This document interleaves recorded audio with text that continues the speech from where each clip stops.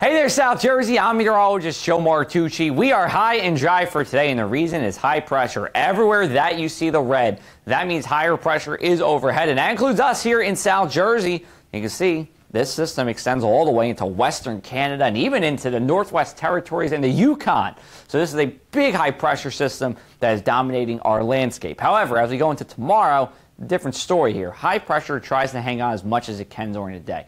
And we do have good details that tell us that actually most of the daytime hours on Friday will be dry. This is a model from pivotalweather.com. Just a representation. Doesn't mean what's actually going to happen. In fact, I believe we don't get any showers till after 9 a.m., but we do see areas of coastal flooding, minor coastal flooding during the morning. Move your cars if you need to, and that first block or two of Bayside roadways will have some water on them. 1 o'clock Friday, we're still trying to hang on, mostly dry here, and I think we do, but the steadier rain does come in during the PM commute.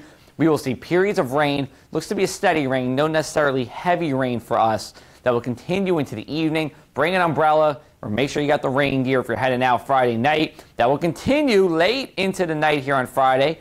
We will also see that low pressure move offshore. And right as soon as that cold front comes through, we dry out pretty quickly. We clear out. When we eventually get cooler too, we have a strong northwesterly wind that will blow on Saturday. And that will put temperatures into below average territory, and even about 10 degrees below average as we make our way into Sunday. For today, though, no complaints. We had the clouds earlier. Now we see sunshine. Temperatures in the mid-50s. For tonight, clouds are on the rise again, and this is ahead of our storm system. No rain is expected overnight. It will be a crisp evening here, a nice fall evening. Low temperatures in the low 40s on the mainland, upper 40s at the shore. And then for Friday, temperatures hovering just around the 60-degree mark. It's muggy out there, but most of the day is dry. Will be gusty, though. Notice those winds onshore. That's why we have that coastal flooding threat, gusting to about 30 miles an hour. So how about we break out the Can I? Haven't done this in a while.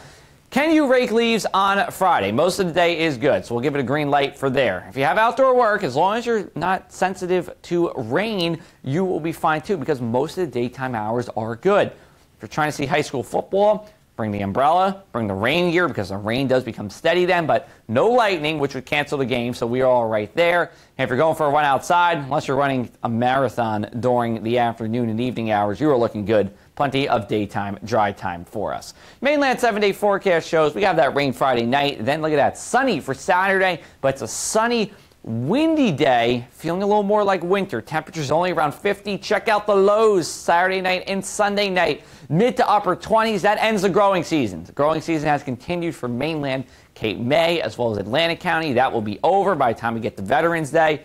And then Monday staying in the 40s. Coastal storm on Tuesday.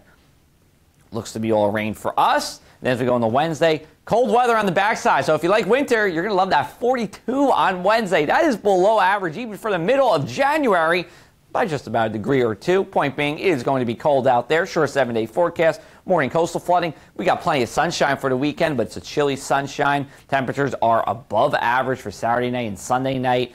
50s on Monday. We get that southeasterly wind. Then we have that coastal storm on Tuesday to worry about, and it's going to be a whipping, wintry day as we go into our Wednesday. For the latest in South Jersey weather, you can follow me on social media, Facebook and Instagram, as well as Twitter, and you can always check out our website. We're talking about how to forecast coastal flooding, which is important because we have that coming up on Friday at thepressofac.com/weather.